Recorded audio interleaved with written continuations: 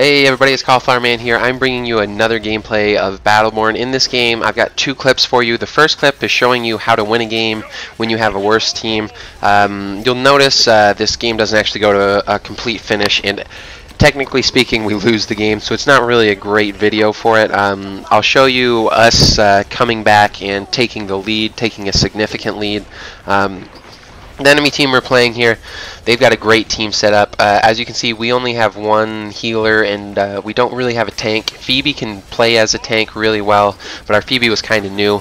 I'm not saying she was bad at all. In fact, it was the Phoebe who is the one who played this game the way it needed to be played for us to win. The Phoebe plays super aggressive, and that's the way you have to do it. If you have a team that is a lot better than you, you have to play super aggressive, and whenever they give you an inch, you have to take a mile. And this Phoebe is going to do just that. And I don't know if the Phoebe is doing that just because she's sort of new and is just going all out because she's a new character, doesn't really know what she's doing, but that's what we needed her to do. So regardless of why that Phoebe was pushing so hard, you're going to notice later on the Phoebe almost is going to solo a sentry, and if the rest of the team would have followed suit and would have pushed with the Phoebe, then we could have taken out that first sentry and we could have had a chance at winning it.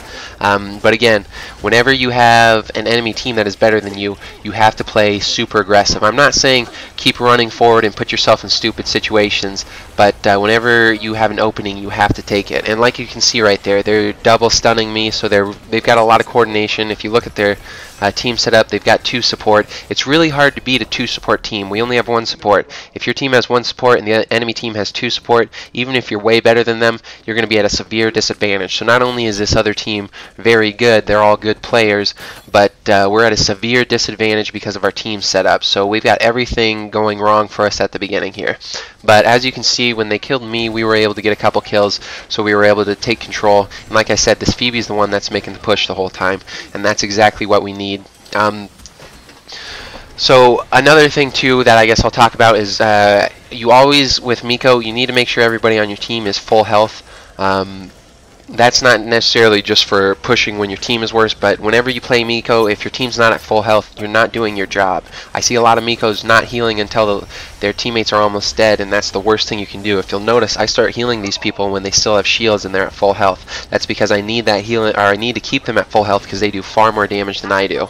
And then again, you need to keep pushing, and the reason why you push is because when you get in this situation, you need to make sure that your enemies are not attacking your minions. If they attack your minions, you'll never put any damage on the sentry. So as you can see, they took out our minions that way, but we were able to push them in super far, and we're still pushing them back, and I'm able to sit back and heal our people behind the enemy lines because the battle lines are at their sentry. We're not sitting back, we're not waiting for them, and that's one thing I see almost every team do when they're playing this game is they sit back and wait for the other team to make a mistake. Don't sit back, push back, get in their face, and then you'll usually freak the enemy team out. Like I said, this Phoebe's doing a great job. Another thing, as a Miko, if your teammates get real weak, like my Phoebe just did, run in front of them and make sure that you take the damage rather than them. And our Phoebe's doing a real good job of just keep pushing in there. She got a kill there. As you can see, our minions made it through, and so they got the shield down on the sentry, and here's where our Phoebe starts doing exactly what we needed to do. The rest of the team is not attacking the sentry, but the sentry shield is down, and this Phoebe's going to take it down to around 60 health. If we would have had any help from the team, we could have taken out this sentry, but like I said, almost everyone who plays Battleborn plays like little girls. I love this Phoebe for playing super ballsy because that's what you need. The Phoebe's going to end up dying. She probably should have ran away a little bit before, like right now, or a little bit before then, but I would much prefer playing with somebody who's going to push so hard that they die right there, because right now we still have complete control. I think I'm going to end up dying, which is going to kind of ruin it for us, but with that Phoebe dead by herself, that really wasn't a problem for us. So now let's go ahead and look at my second video. This video is the reverse side of why you need to play super aggressive. It's not how to win against a better team, it's how to completely shut somebody down. Like I said before, the one thing that teams almost never do is they never push that sentry hard. You'll notice here what I'm going to do is whenever we get a push in there, I keep attacking it, or I keep attacking the sentry as Montana, for the simple reason that I need to keep its shield down. I have played with countless incredible teams, and I don't think I've ever played with one team that makes a conscious effort to keep the shields down. All you have to do is I think it's like it's got like a 10-second recharge delay for the sentry shields, so just shoot it once within that 10 seconds and the shields are going to stay down, and that's how you kill a sentry. And I don't know why nobody does this, but it's completely essential, and if you start learning how to do that, you'll kill enemy sentries when the enemies don't think you have any sort of a chance. But again, when you're playing this game, you have to play super aggressive. As you can see, I got really weak, but I didn't back up all the way. One reason I didn't is because I'm Montana. Montana has a huge amount of range, so you can't do that with all characters, but with Montana, if you just sit back, even when you're super weak, you're really not going to be in that much trouble. And as you can see, we already took out the shields on that sentry, and I put a little bit of damage on it. So I've got a full 10 seconds until I'm going to have to go back and hit that sentry again before its shields come back. And so all I do at the start is I get those minions out of the way from safe distance so they can't hit me.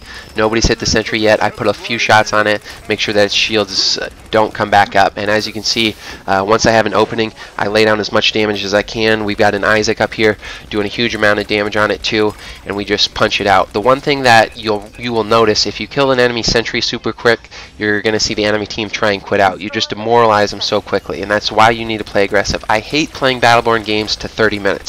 If you're playing a Battleborn game in the last 30 minutes, usually it means you are not playing correctly. There's sometimes in super competitive games where it will last the full 30 minutes, but that's very rare. Usually if it lasts the full 30 minutes, it means you're not playing as aggressive as you should be. Obviously, there's the flip side of that. If you play too aggressive, you're going to hand the game over to the enemy team, but it's very rare that you see a team play too aggressive. It's almost always the case that they don't play aggressive enough. And so again, as you can see, we're only 2.5 minutes into the game, and we've already got significant control in their first sentry's area. This is the way I love to play the game. This is the way you really need to do it. And we keep pushing and we keep pushing. Another thing that's real great here is I've got a super great Kit Ultra. I'm just going to throw this out here because I don't know why. It seems like 80% of people who play Kit Ultra, they don't throw the sentry drone on the ground. They don't do the area of effect on level 2. Level 2, you absolutely must choose the right choice. I know if you watch my Helix guide, you'll say you don't need to if you're one of the best Kit Ultras. I've only played with one Kit Ultra who is, I would say, is good enough to not throw the healers on the ground. And the only time you do that is if you have another healer. I absolutely cannot stand Kit Ultras who do not choose the right choice on level 2. If you're not going to choose the right choice, basically what I'm telling you is get off Kit Ultra. And again, right here, I just keep pushing, keep pushing, keep pushing, keep pushing. That's how you play the game of Battleborn. It's a game where you have to play aggressively. Obviously, I die right there, but we've got massive control. We've hardly been playing the game at all. And this team, if they don't quit out, they're going to get wrecked anyways because we've got such a level advantage and experience advantage on them that they just have no chance.